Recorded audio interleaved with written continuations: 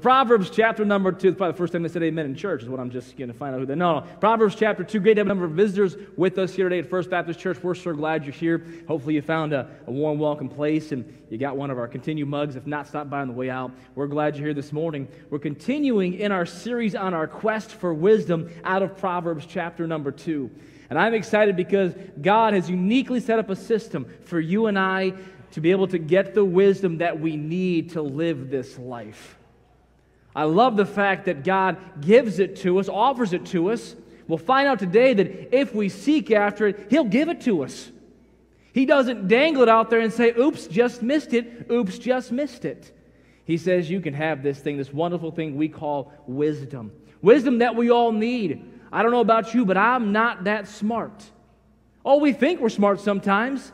This past week, Lord bless us, we looked at getting a couple of vehicles, and I'll tell you, if there's one thing that I really don't know, it's vehicles. All right? There's other things that maybe have a little more knowledge on, computers and some things like that, but man, Brother Turnbull and some of the other people out here, you guys are knowledgeable about vehicles. I'm not, so I got to pray right there and ask God to help me. I don't know what sounds, I know what a bad sound is, but I don't know what a bad sound means. You know, right? Some of you are like, oh, that's going to be your vacuum hose of the whatever. And I'm like, hey, you know what? Put a new back tire on back there. Put some gas in it. Make it run. Fill up the headlight fluid. We need wisdom. Not only about vehicles, we need wisdom for our families.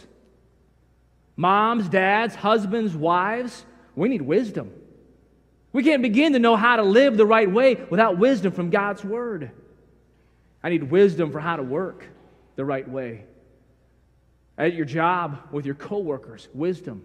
How to answer questions and maybe questions that you're asked about the Lord and you don't know, but you need wisdom. You see, we all need wisdom. And in Proverbs chapter 2, we have a challenge about finding and seeking wisdom. If you look in Proverbs chapter 2, in verse number 1, in Proverbs chapter 2, the writer says, "My son, if thou wilt receive my words, and hide my commandments with thee, so that thou incline thine ear unto wisdom, and apply thine heart to understanding. Yea, if thou criest after knowledge, and liftest up thy voice for understanding, if thou seekest her as silver, and searchest for her as hid treasures, then shalt thou understand the fear of the Lord, and find the knowledge of God. For the Lord giveth wisdom, out of His mouth cometh knowledge and understanding. He layeth up sound wisdom for the righteous. He is a buckler to them that walk uprightly. He keepeth the paths of judgment, and preserveth the way of His saints. Then shalt thou understand righteousness and judgment and equity, yea, every good path." Lord, I thank you for this passage of Scripture. Lord, I thank you for the time that we have this morning. I'd ask you would give me the wisdom that I need right now. Lord, I've tried to do my part and study. Lord, I need your help and your power right now. Lord, these people, as they listen, I ask that you would take your word and you would touch hearts with it. I ask you would bind the devil and his demons and not let them have any kind of control or distract anyone in the service, Lord, but that our hearts would be touched by your word. We'd respond to you. Lord, do something that we cannot do, that only you can do. In Jesus' name I ask. Amen. Last week, we began to open up this passage of Scripture. Proverbs, a phenomenal book filled with wisdom for us. All of it's true. None of it's an error. It's promises, and I love the book of Proverbs because it just gives us wisdom after wisdom after wisdom. In fact, Proverbs uses, I talked about this last week, 3 words. Uses understanding, knowledge, and this word wisdom. Just to explain this briefly again, knowledge is to know something. You may know the Bible. You may know a verse in the Bible. That means only thing that means is that you know it. You can say it. Maybe you have a verse in your house, and that doesn't mean that you're living that verse or applying that verse. It just means you have a verse in your house. And there are many people, unfortunately, that know the Bible. But all that means is that they know the Bible. Understanding, as we look at that in Proverbs, begins to open that up, and what it means is that not only do you know it, but you know what it means. You understand that concept. Now, not only do you know it, you can say it, you say, well, this is what it means in my life. It doesn't mean yet that you do it. That's what wisdom is. Wisdom is knowing it, understanding it, and now doing it. How many times have we got ourselves into trouble, not because we didn't know something, because we didn't understand something from the Bible, but because we didn't do it? How about when the Bible says, let every man be swift to hear, slow to speak? How many times has your mouth got you into trouble before? Not because you didn't know it, not because you didn't understand it, but because you didn't have wisdom. Didn't do it. And so here we come to this passage, and I have entitled this message, A Quest for Wisdom. I would subtitle it today, How Hard Are You Pedaling? I shared this particular story about when in Chicago, and I want to now apply it this morning to this particular section of Scripture. We're in Chicago about 2 weeks ago. My family and I took a vacation with the kiddos. While we were there, we went on a 12-mile bike ride along Lakeshore Drive, beautiful section of town there along Lakeshore Drive in Chicago. My daughter Danielle has just now learned to ride a bicycle. And in fact, after that point, she's riding more, but she just learned to get off the training wheels. And so that day, we did not take her bike or my bike with us to Chicago. So I rented a bike and then rented this little thing that's pulled behind the bike called a weehoo. I don't know why I call it a weehoo, but that's what it's called, a weehoo. That particular brand of weehoo. What this little weehoo does, it hooks to the person's bike who's going to pull it, and this little weehoo just follows it. And there's pedals on it. The pedals do nothing. We'd been pedaling about 6 or 7 miles. I get off and I said, man, I am tired. And Danielle, my little 6-year-old daughter, says, boy, Daddy, I'm tired too. I said, Danielle, why are you tired? I've been pedaling the whole time, Daddy. I said, Danielle, no, you haven't even sit back there riding. You've not been pedaling. You ain't doing nothing. I'm pulling you as a dead weight back of my bike. He goes, no, Daddy, I'm pedaling so hard. She was pedaling but not doing anything. I want to challenge us this morning along this regard with wisdom. How hard are you pedaling?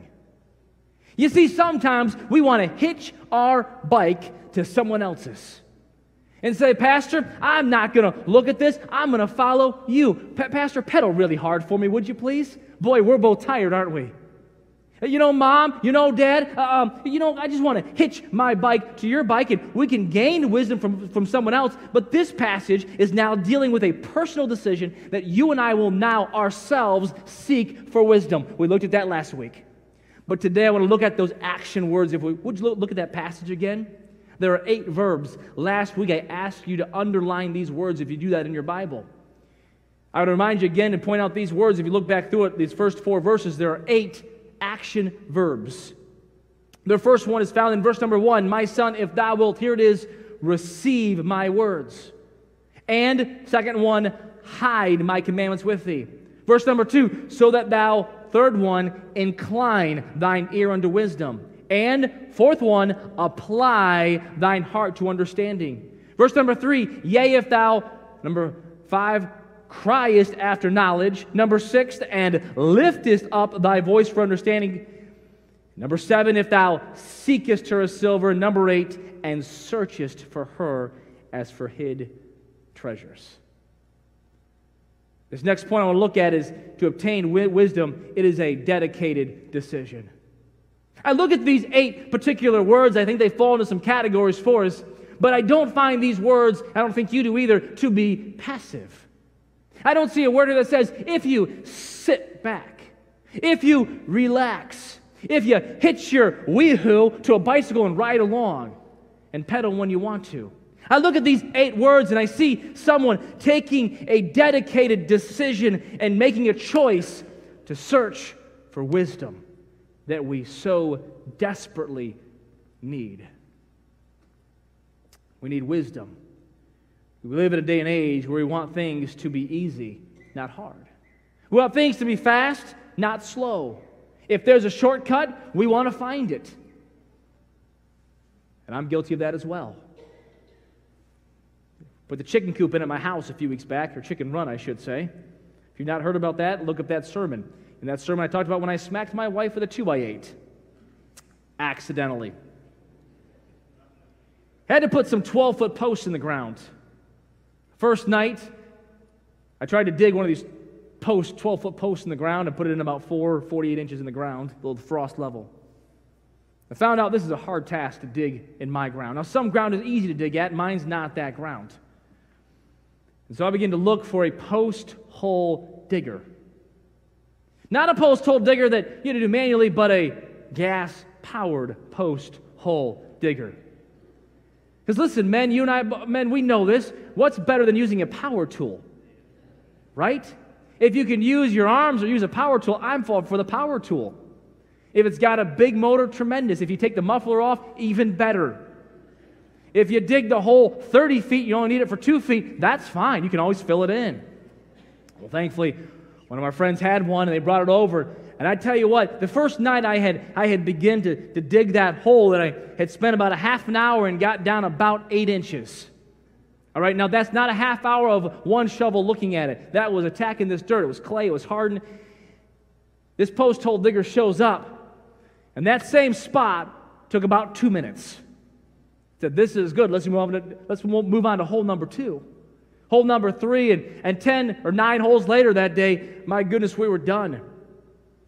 Problem is, as we search for wisdom, there is not an automatic gas-powered post-hole digger that we can use. I see in this passage 8 action words that you and I must apply in our life to look for wisdom. If you look with me, please, in those first 2, I see an attitude. An attitude, the first 2 in the first verse, if you receive it or take it and hide it. So a few weeks ago, I was getting my hair cut at the barbershop. The boys were with me. And they happened to have a game show playing on the television. Come to find out that the game show was, I think, called something like Let's Make a Deal. I'd never seen it before, never seen it since, and it was having me playing in the barbershop. It intrigued me because in this particular game show, the contestants would get a prize, and then apparently they would have a chance to trade that prize for something that could potentially be better.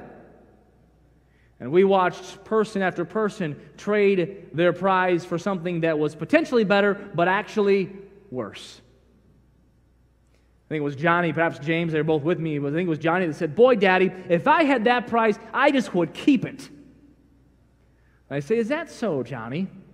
Because I remember when you and I were playing a game recently, and you traded for another one and then lost it. He goes, oh. But that's how we apply wisdom sometimes. We know what God says, but we're looking for something different. We think something better. You see, there's sometimes what God answers me and what I'm supposed to do is not the answer that I'm really looking for.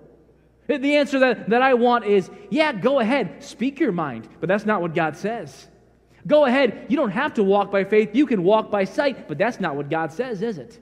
And we treat it like that game show, looking for something better. But here, the first attitude that I see is to receive it, to take it. You can always reject or receive wisdom from God. And here the writer says, I want you to receive it, to take that wisdom. The first thing, the attitude is to receive it. It's clear but hard. Trust is clear but hard. To obey, to have faith. Often it's clearer than our flesh, our mind wants to make it. I receive it. And the second attitude is to hide it, or here it is, to hoard it. I read about these 2 elderly women, twin sisters in California. They had such a terrible hoarding habit, I found this article, that they caused a massive influx in the rat population in Los Angeles.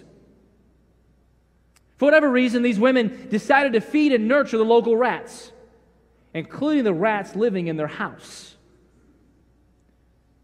When they passed, they took out bags and bags full of dead rats. And as you know, rats don't need any help breeding and being a menace. But with the help of these ladies, they estimate that at a minimum, the rat population in L.A. increased by a minimum of tens of thousands, and some experts said up to 500,000 additional rats because of these 2 women. That's a problem. That is a problem. They were hoarding these things. I wonder if we ever do that with God's wisdom. Try to have a massive influx of God's wisdom in our house because of what we're seeking. A massive influx of God's wisdom at our job because of what we're doing. Have we affected anyone with God's wisdom because we've been hiding or hoarding it? There's an attitude to receive it and to hide it. But then I see an application. The next 2 verbs I see in verse number 2. To incline. That is to prick up the ears and to hearken. When I thought of that, I could only think of having young children. When my kids were young, kids have a way of picking up on the things you don't want them to pick up on. How do they know that the words they shouldn't say are the only ones they hear? I don't know how that is. It's a special talent that children have. But they also now love parent talk. I don't know about you and your kids that they love parent talk, but if Doreen and I, my wife and I, lower our voices, our kids cease from talking. They know that obviously mom and dad are talking about something good. Johnny, my 10-year-old, he's the worst at this thing. All of a sudden, he'll be in the back of the car, and we want to talk to my wife, Doreen, in the front seat. He'll say, honey, and I'll go down to that, that private talk between husband and wife, right, honey? And all of a sudden, you see Johnny like this. Right? He's pricking up his ears. He's trying to incline his ears, trying to hear what's going to be good for sure. There may be, mom and dad may be cooking up a surprise. Mom and dad maybe, and so we'll play with that sometimes. But I wonder if we ever, with God's wisdom, prick up our ears. Incline our ears. Say, God, I need to listen to you. In Lamentations it says that it is good that a man both hope and quietly wait for the salvation of the Lord. Be still and know that I am God. You're looking for wisdom. Sometimes you got to stop and listen. Say, God, speak to me. Man, our minds begin to run 1,000 miles an hour. We run through scenarios. How can I do this? How can I fix this? How can I solve that? And you just got to lean forward and listen. Incline thine ear and prick up your ears. Or also it says here to apply thine heart to understanding. The idea there in the word is to build a house. Actually, to set up your tent. I'm not really an outdoors guy. I enjoy being outside, but some of you men, you're just outdoors men. If you left today with nothing more than a Swiss Army knife, you could, survive for the next 35 years. If I had a Swiss Army knife, I'd hopefully survive, and I'd still have just one Swiss Army knife that'd be just as sharp as it is right now. But some of you are just outdoor men, and I appreciate that, and I love being out there, and I love going on our Man Up camp every year. If you have not been men, you need to make plans to go next year. We go in the middle of almost nowhere. There's no running water. We bring our own water in. There's no working facilities. We are roughing it.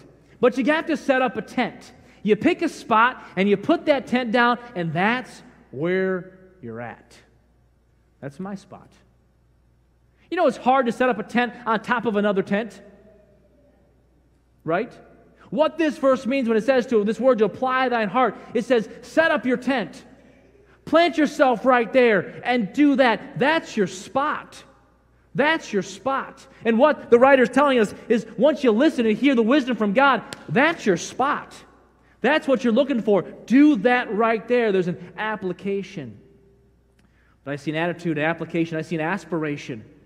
The next verse, if you cry after knowledge, to look for it, to call it out. I'm looking for wisdom, to cry for it, and lift up thy voice for understanding.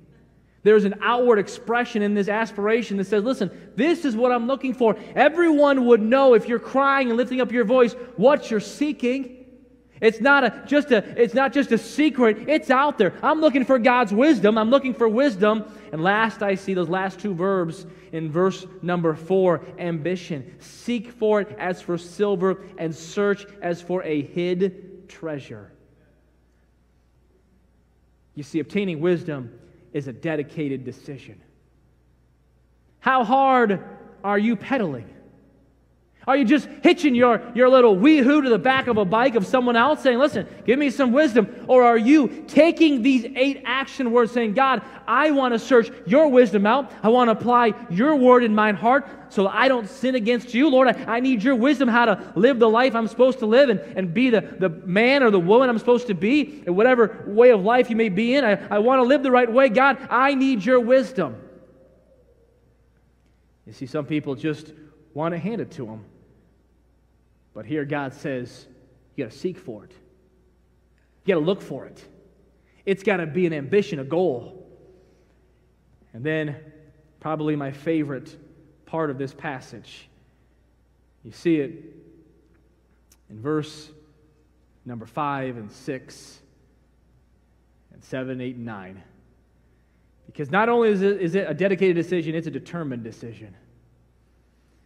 God says here that if you do this, verse number 5, then shalt thou understand the fear of the Lord, and find the knowledge of God, for the Lord giveth, help me, what's the next word? For the Lord giveth wisdom. Who gives it? The Lord. Who does He give it to? Those people who are doing those things, looking for it in those first 4 verses. If you want wisdom, you can have it. I don't just get it because I'm the pastor. I get it if I seek for it. But I'm not the only one who can get it if I seek for it. You can have it. My child, Johnny, can have it. My wife can have it. I don't care how old you are or how young you are. This is a promise that if you seek for this, God says, I will give you wisdom. Not only is it found in this passage, it is found throughout the Bible. In Deuteronomy chapter number 4, verse 29. But if thou from thence shalt seek the Lord thy God, thou shalt find Him, if thou seek Him with all thy heart, with all thy soul. Proverbs 8:17, I love them that love me, and those that seek me early shall find me.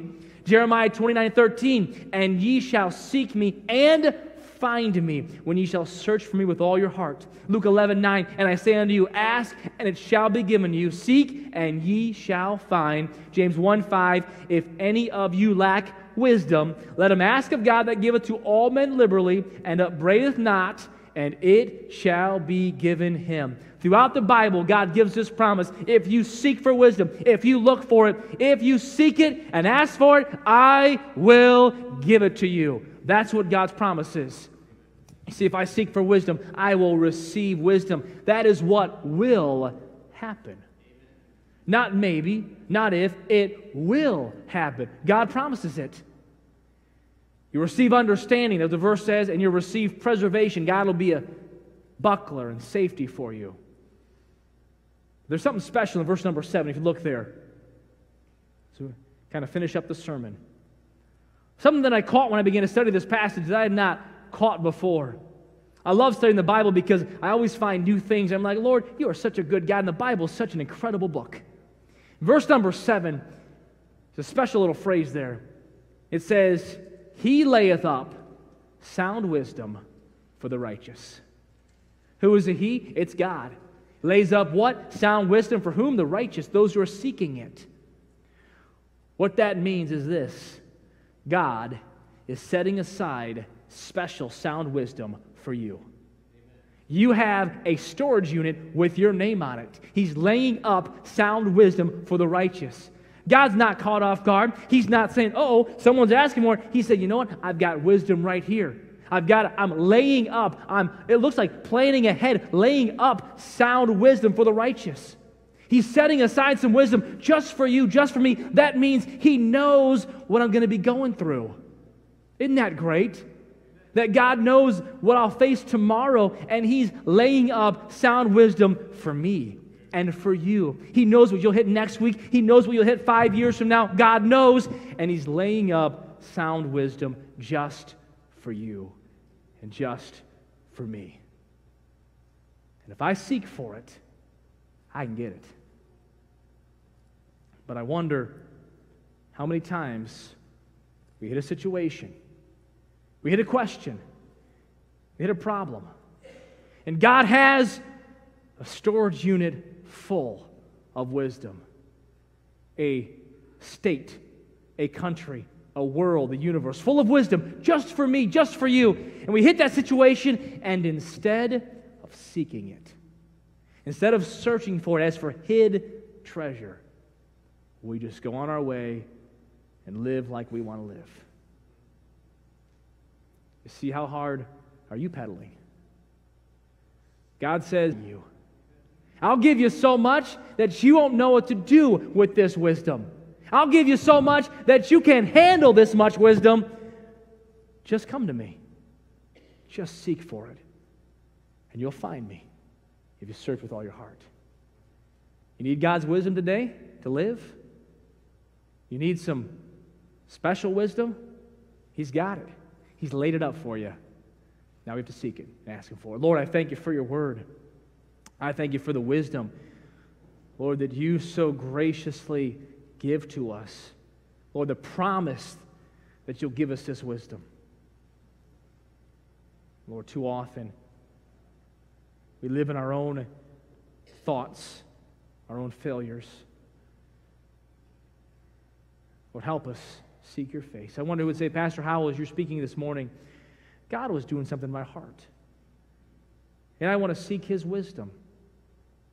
Maybe I've said I wanted God's wisdom, but I've never really began to apply myself after it or seek after it.